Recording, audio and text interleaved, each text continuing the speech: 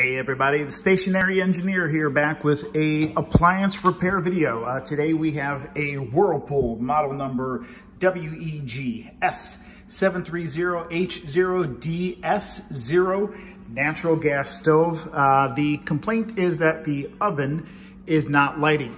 So when you press bake, start to process, press start, it is not advancing past this,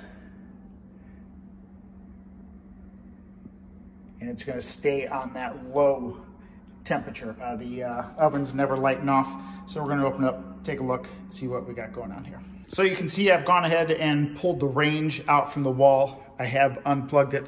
We need to get to the spark module, which resides back in here. So I have to remove this back panel here so we can get to that and see if that is our issue. Okay, so now that we've got all the screws removed from the back, we're going to go ahead and pull this panel on both sides. Sometimes you have to kind of bend these little tabs in to get the panel off.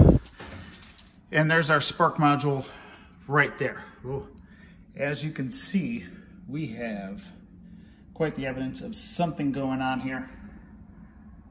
And if you take a close look, I know the lighting's not great, close look, but that is all burnt up inside there. So let's take a closer look.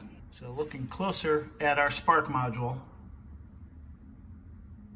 it's not supposed to look like that. Those capacitors are completely burnt up. Obviously, we are not getting a spark like we need for the oven control. Our stovetop sparkers are working, but clearly this will need to be replaced. So a couple things to do before you remove it. Remove the ground wire. Remove your oven temperature sensor. Remove that. Not quite sure what that one is. I can't remember. I apologize. Unclip your Molex wiring clip here. Actually, I'm going to go ahead and pull that off and then disconnect that. So now with the spark module completely removed, you can see that is obviously well beyond repair. So we will be replacing this with original equipment parts, which is W108-60916, which is the spark module. And that is your factory certified parts, original equipment. So just a couple screws to get this spark module back in place. Connect the wiring harness, connect the 3 other leads, and we will give this a test run. Okay, so I've gone ahead and disassembled the bottom pan. I've pulled out the racks.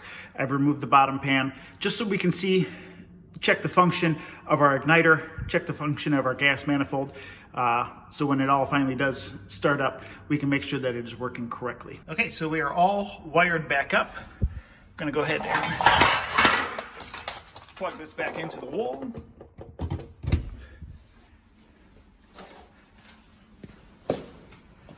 Step around to the front. Let this go through its startup motions here.